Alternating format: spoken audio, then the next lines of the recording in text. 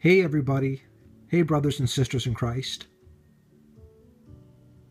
So I've spent the last bit of today organizing my Pinterest. And I'm seeing some people I haven't seen for a bit because I don't know, with like the Pinterest hunting, it's always like the new stuff, and then sometimes I'm looking for certain individuals or a theme.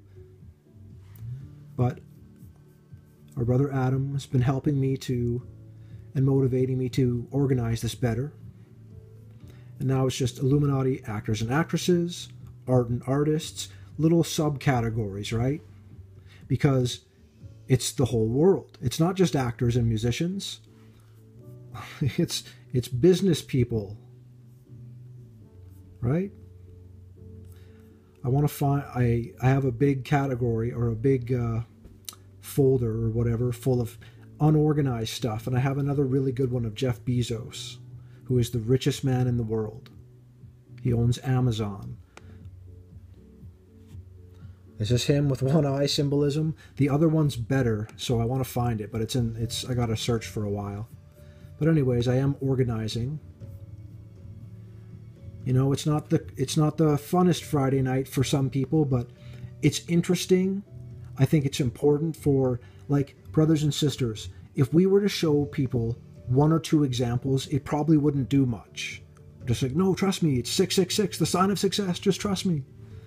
But when we can show them that it's like, are they famous? Well, let's go looking for them because we're going to find the info, right? Illuminati fake space, fashion, filmmakers, models, magic, David Blaine. Oh, the gender stuff is always just, oh boy, oh brother. Illuminati photographers, I should say. So brothers and sisters, this is true. This is our world. That's why part of it, like, I know it's negative, some of it, but we should know this. And if other people knew it, it may and hopefully will put the fear of God into them. They'll go, I'm a sinner. I need Lord Jesus Christ, because we all do. So brothers and sisters, I hope your Friday night is going well. I'm organizing, and I hope to see you all very soon.